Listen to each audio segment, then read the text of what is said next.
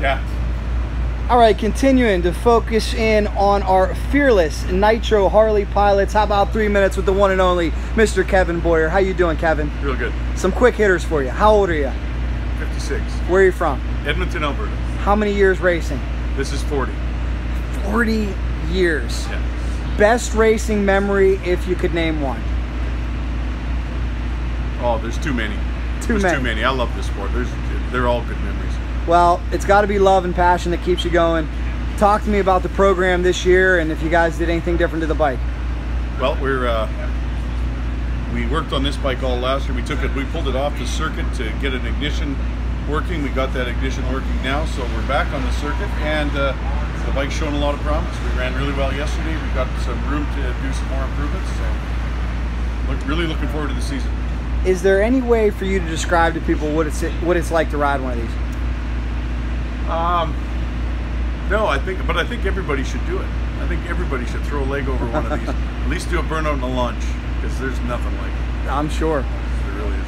What do you think about the field this year? Very, very tough. We're seeing a lot of 20s and 30s already. I think, I think that there's another 10th going to fall here over the last couple of years. A high 30 or 40 would win some events. I think we're now into the realm where it's 20s and 30s that are going to win these events. So. Coming from Canada, what's the plan for you this year in terms of how many races do you plan on hitting? We're scheduled to do 8 of the 10. We're probably not going to Gainesville and probably not going to Epping, and that's just simply logistics. Yeah, Gainesville would be what? I can't even imagine how many hours for you. Well, we're 30 hours here, and it's we leave out of Tucson. It'd be another 35 or 40 hours from there. So. Oh my gosh. Kevin, tell me a little bit about this array of electronics that we're looking at here. A lot of sophistication on these bikes. Yeah, one is the race pack in the middle there. The other two are EM boxes, and they control the clutch and the fuel management. Very similar to the cars, just a little downsized. In your opinion, what is the toughest electronic here to tune and control?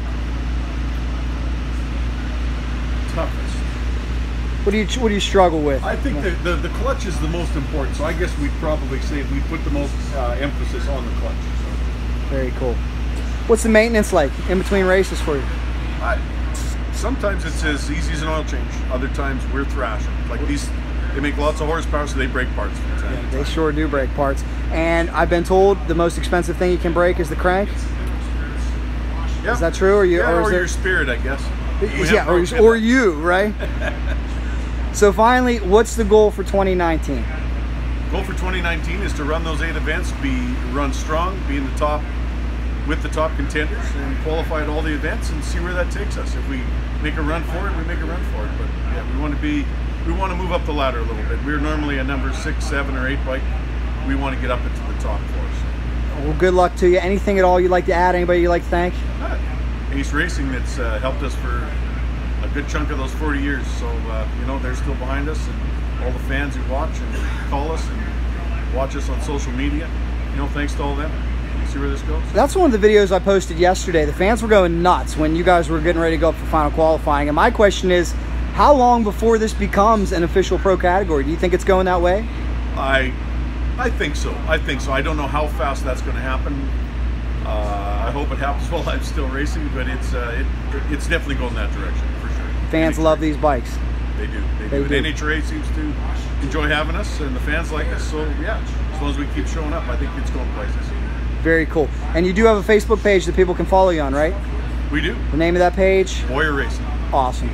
Can't wait to see it, man. Well, good luck to you, and thanks a lot for showing us this awesome motorcycle, and we wish you the best of luck here in 2019. All right. Thanks for what you do. Thank you.